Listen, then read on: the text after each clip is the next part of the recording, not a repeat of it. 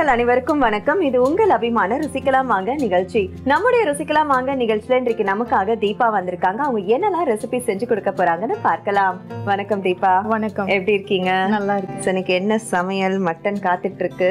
ஆமா, இன்னைக்கு வந்து லால் மாஸ் அப்படிங்கிற ஒரு ராஜஸ்தானி டிஷ் வந்து நம்ம பண்ண போறோம். ஓகே. அது கூட வந்து சாப்பிடுறதுக்கு வந்து ஷீர்மால் அப்படின்னு சொல்லி ஒரு காஷ்மீரி பராட்டா செய்ய போறோம். ஓகே. காஷ்மீர் எல்லாம் வந்து பயங்கர வந்து ஒரு ரிச்சான ஒரு ஃபுட்டு தான். ஓகே. சோ ஃபர்ஸ்ட் என்னமா? ஃபர்ஸ்ட் வந்து நம்ம லால் மாஸ் வந்து பண்ண ஆரம்பிச்சிடலாம். ஓகே.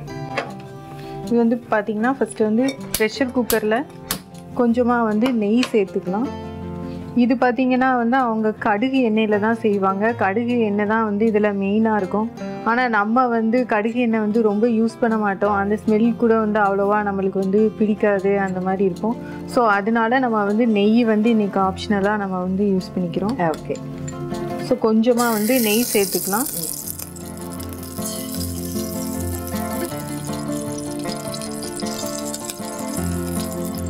கொஞ்சமாக வெங்காயம் வேணும்.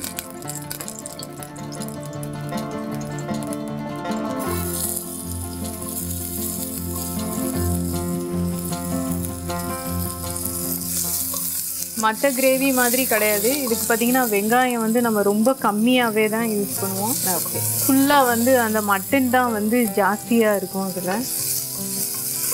இதுக்கு மசாலா வந்து பார்த்தீங்கன்னா ஃப்ரெஷ்ஷாக வந்து அரைச்சி எடுத்துக்கலாம். வத்தல் வேணும்.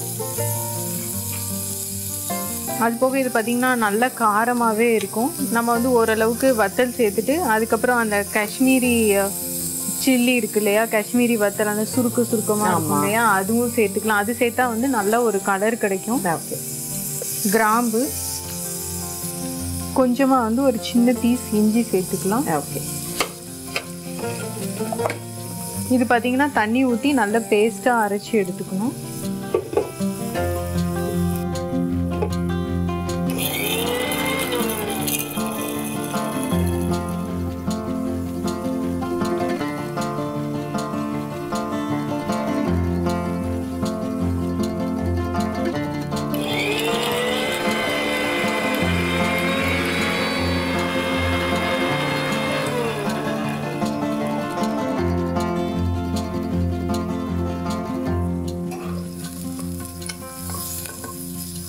வெங்காயம் பார்த்தீங்கன்னா பொன்னிறமாக மாற ஆரம்பிச்சிருச்சு. இப்போ நம்ம வந்து மட்டன் பீஸ் எல்லாம் சேர்த்துக்கலாம். ஓகே. இது வந்து மட்டன் வந்து மஞ்சத்தூள் சேர்க்கவே வேண்டாம். பட் நம்ம வந்து கொஞ்சம் மஞ்சத்தூள் சேர்த்து உப்பு போட்டு நம்ம வந்து வாஷ் பண்ணி வச்சுருக்கோம். ஓகே. இப்போ இதை வந்து சேர்த்துக்கலாம்.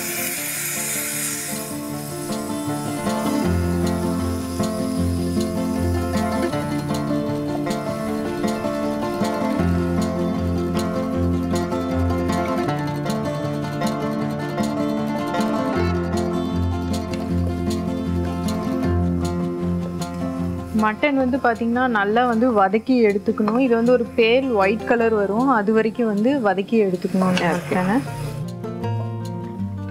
நம்ம இது வந்து ஓரளவுக்கு அரைச்சி வச்சிட்டோம். இப்போ வந்து பூண்டு கொஞ்சம் சேர்த்து நல்லா அரைச்சி எடுத்துக்கலாம்.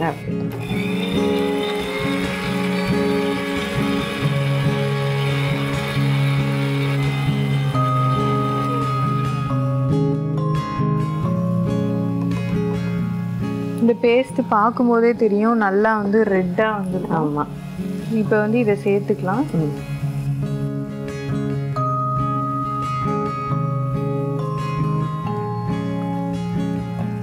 ஒரு நிமிஷம் நல்லா வந்து வதக்கி எடுத்துக்கலாம்.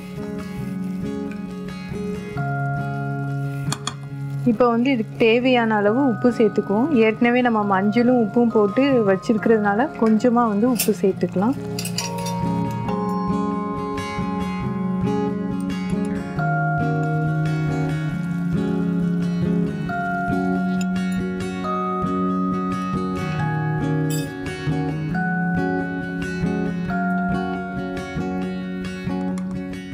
இது கூட இப்போ வந்து கொஞ்சமாக தண்ணி தெளித்து ப்ரெஷர் குக் பண்ணி எடுத்துக்கணும். ஓகே.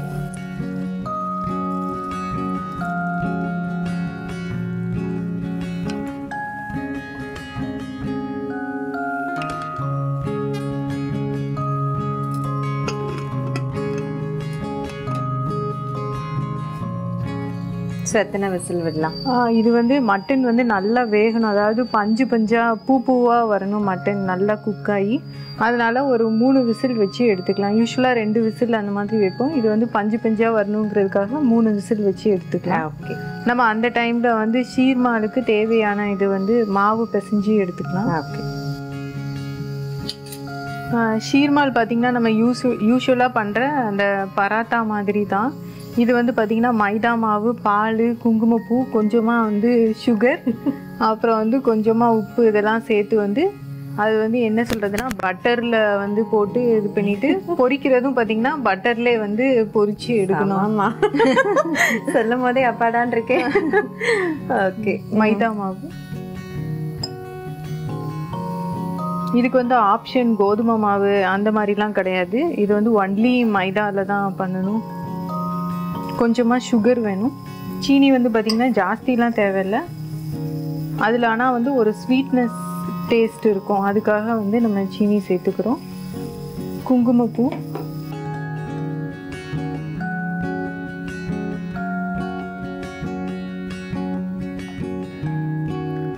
கொஞ்சமாக உப்பு சேர்த்துக்கலாம். இப்போ இது வந்து தண்ணி அந்த மாதிரிலாம் சேர்க்கக்கூடாது, வெறும் பால் மட்டும்தான். பால் சேர்த்து நல்லா பிசைஞ்சு எடுத்துக்கலாம். ஓகே.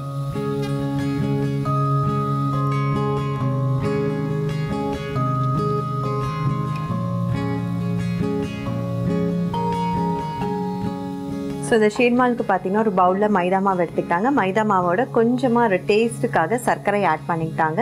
ஸோ அதோடு வந்துட்டு கொஞ்சமாக உப்பு வந்து சேர்த்துருக்காங்க, கொஞ்சம் குங்குமப்பூ ஆட் பண்ணியிருக்காங்க. ஸோ தண்ணி சேர்க்காம வெறும் பால் விட்டு இந்த மாவை பிசைஞ்சிட்ருக்காங்க.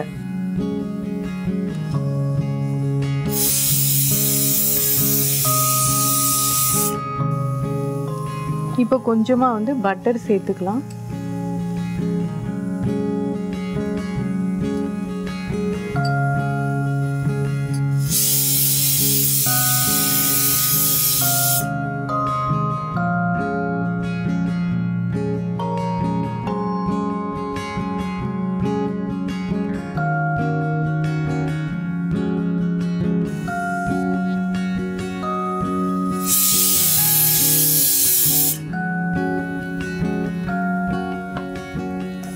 குக்கர் 3 விசில் வந்துருச்சு. இப்போ நம்ம ஆஃப் பண்ணி வச்சுக்கலாம். ஓகே. மாவு வந்து நம்ம கொஞ்ச நேரம் ஒரு ரெஸ்டிங் டைம் கொடுக்கணும். ஒரு 1/4 மணி நேரத்துலேருந்து ஒரு 30 நிமிஷம் கொடுக்கணும். இப்போ நம்ம வந்து உடனே வந்து செஞ்சிடலாம், ரெஸ்டிங் டைம் கொடுக்க முடியாததுனால.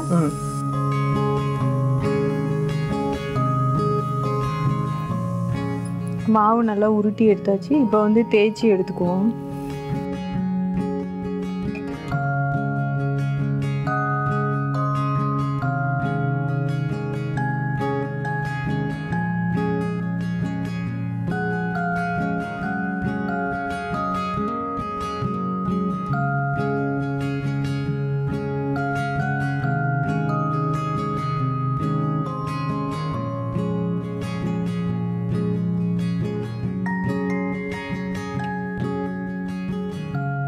இது பார்த்திங்கன்னா லேயராக கொஞ்சம் ஃப்ளேக்கியாக இருக்கும்.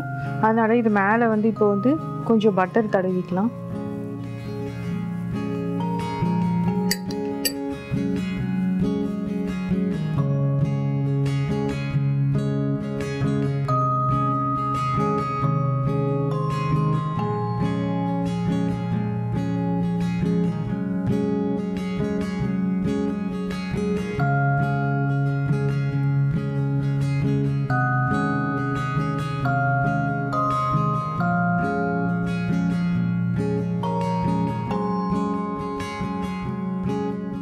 ஸோ தீபா, அந்த ரொட்டி திரட்டுறதுக்குள்ள ஒரு ஜென்ரலான டிப் பார்த்தீங்கன்னா, நம்ம வந்துட்டு காய்கறிகள் எல்லாமே வந்து யூஸ்வலாக வந்து கழுவி அதுக்கப்புறம் யூஸ் பண்ணுவோம். ஸோ அப்படி நம்ம வந்து கழுவுற அந்த தண்ணியை வந்து அப்படியே நம்ம வந்துட்டு வேஸ்ட்டாக கீழே ஊற்றாமல், அது வந்து நம்மளுடைய வீடுகளில் சின்ன சின்ன செடிகள்லாம் வச்சுருப்போம் இல்லையா, அந்த செடிகளுக்கு நம்ம தண்ணியாக வந்து ஊற்றிடலாம். ஸோ ஏன்னா இப்போ வந்து தண்ணி அப்படின்றதே ரொம்ப ரொம்ப பிரச்சனையாக இருக்குது எல்லாருடைய வீட்லேயும். ஸோ அப்படி இருக்கும் போது நம்ம அதுவும் அந்த காய்கறிகளில் கழுவுற தண்ணியை வந்து நம்ம ஊற்றுறது ரொம்பவே ஒரு நல்ல விஷயம்.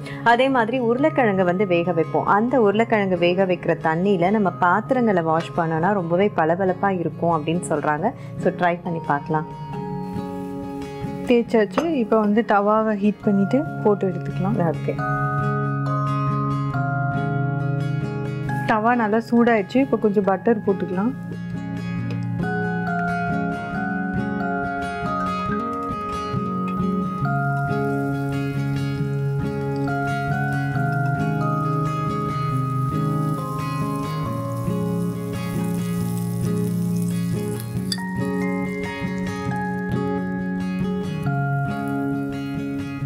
இது வந்து பார்த்தீங்கன்னா பயங்கர ஒரு ரிச்சான ஒரு இது, பார்க்கும்போதே தெரியும். ஆமாம், நிறைய பட்டர், அப்புறம் வந்து பால், குங்குமப்பூ, சுகர் இதெல்லாம் சேர்த்து போட்டு தான் வந்து பண்ணுறோம்.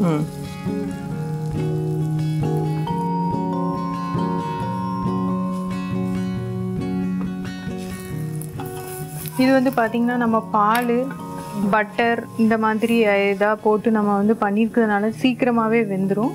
அதனால கொஞ்சம் வந்து ஃப்ரீக்வெண்ட்டாக அந்த மாதிரி திருப்பி விட்டுட்டே இருக்கணும். ஓகே.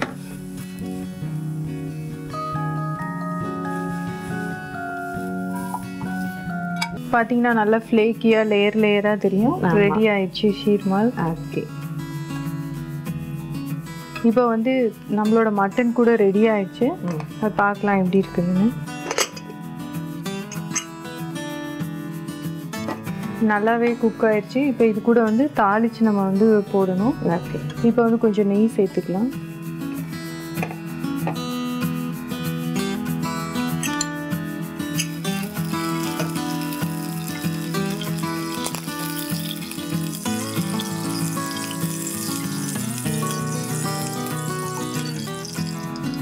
பொடிசாக நறுக்கி வச்சிருக்கிற பூண்டு,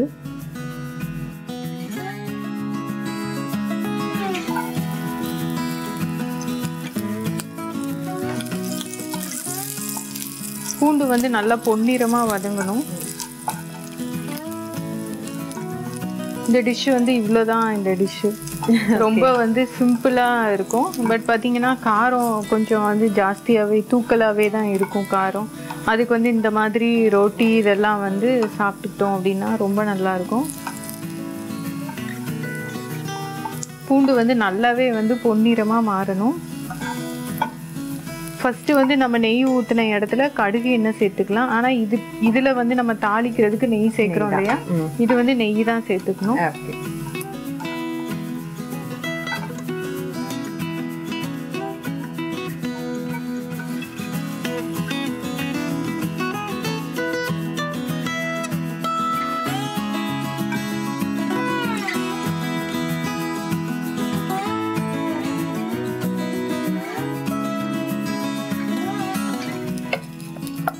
கிரேவி ரெடி ஆயிடுச்சு. இப்போ அது வந்து சர்வ் பண்ணலாம். நம்ம வந்து கொஞ்சம் வந்து தண்ணியாக தான் நம்ம வந்து செஞ்சுருக்கோம், ஏன்னா கொஞ்சம் தொட்டு சாப்பிட்றதுக்கு வேணும்னு சொல்லிட்டு. இப்போ வந்து நல்லா வந்து திக்காக வேணும் அப்படின்னு நினச்சா இன்னும் கொஞ்சம் நேரம் வற்ற விட்டுட்டோம் அப்படின்னா நல்லா திக்காகவே கிடைக்கும். ஓகே.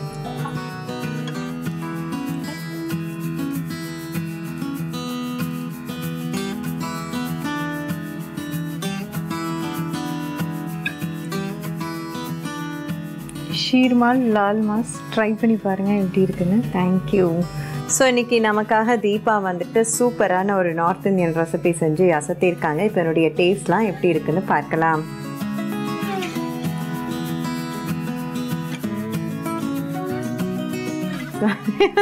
பிக்கிறதுக்கு அவ்வளோ நல்லா இருக்கும், சாஃப்டாக, நல்ல ஃப்ளேக்கியாக அந்த பப்ஸ்லாம் இருக்கும் இல்லையா, அந்த மாதிரி ஒரு. ஆமாம், நம்ம வந்து ஒரு 30 நிமிஷம் ஊற வச்சுட்டு பண்ணியிருந்தோம்னா அந்த மாதிரி வரும். பிரமாதம், ரொம்ப ரொம்ப சூப்பராக இருக்கும். ஸோ கண்டிப்பாக அதுக்கப்புறம் ரொட்டிலாம் வீட்டில் வந்து இந்த மாதிரி சுகர் எப்போவுமே இருக்கும். ஸோ இந்த மாதிரி போட்டு செஞ்சிடுவாங்க. எஸ்பெஷலி இந்த மட்டன் கிரேவி வந்து வேறு லெவலில் இருக்குது. ஏன்னா செஞ்ச ப்ராசஸும் ரொம்ப ரொம்ப ஈஸி இல்லையா, வெறும் அந்த மசாலா மட்டும் அரைச்சி குக்கரில் சேர்த்துட்டீங்க, அவ்வளோதான், வேறு எதுவுமே கிடையாது, ரொம்ப சிம்பிள். ஆனால் பார்த்தா நம்ம வந்து ப்ரெஷர் குக்கரில் பண்ணுறோம் இல்லையா, அவங்க வந்து ப்ரெஷர் குக்கரில் பண்ண மாட்டாங்க. இப்போ பாத்திரத்திலே வந்து பண்ணுவாங்க. அப்போ வந்து உங்களுக்கு ப்ரெஷர் குக்கரில் மட்டன் வேகிறதுக்கும் பாத்திரத்தில் வந்து மட்டன் வேகிறதுக்குமே ஒரு டிஃப்ரென்ஸ் இருக்கும். அதனால் அப்படியே அந்த எலும்பு நீங்கள் வந்து எலும்பு தூக்குனீங்கன்னா அப்படி மட்டன் வந்து கீழே விழும், அந்த மாதிரி ஒரு டெக்ஸ்சரில் இருக்கும். ஓகே, ஸோ அந்த காம்போ நிஜமாக ரொம்ப சூப்பராக இருக்குது. ஸோ எல்லா ஏஜ் பர்சன்ஸ்க்குமே பிடிக்கக்கூடிய ஒரு ரெசிபியாக இருக்கும் இது. Thank you so much. Thank you. Lal mass செய்வதற்கு தேவையான பொருட்கள்: மட்டன், நெய், வெங்காயம், மிளகாய் வத்தல், காஷ்மீர் மிளகாய், கிராம்பு, இஞ்சி, பூண்டு. லால் மாஸ் செய்யும் முறை: குக்கரில் நெய் ஊற்றி நெய் நன்கு காய்ந்ததும் சிறு துண்டுகளாக நறுக்கிய வெங்காயத்தை வதக்கிக் கொள்ளவும். வெங்காயம் வதங்குவதற்குள் மிக்சி ஜாரில் மிளகாய் வத்தல், கிராம்பு, இஞ்சி ஆகியவற்றை சேர்த்து விழுதாக அரைத்தெடுத்துக் கொள்ளவும். பிறகு வெங்காயம் வதங்கியதும் சுத்தம் செய்து வைத்திருக்கும் மட்டனை அதோடு சேர்த்து இதோடு அரைத்து வைத்திருக்கும் மசாலா கலவையையும் சேர்த்து தண்ணீர் ஊற்றி விசில் வைத்து இறக்க வேண்டும். விசில் அடங்கியதும் வேறொரு பாத்திரத்தில் நெய் ஊற்றி நெய் நன்கு காய்ந்ததும் சிறு சிறு துண்டுகளாக நறுக்கிய பூண்டை தாளித்து மட்டனோடு சேர்த்து பரிமாறினால் சுவையான லால் மாஸ் தயார்.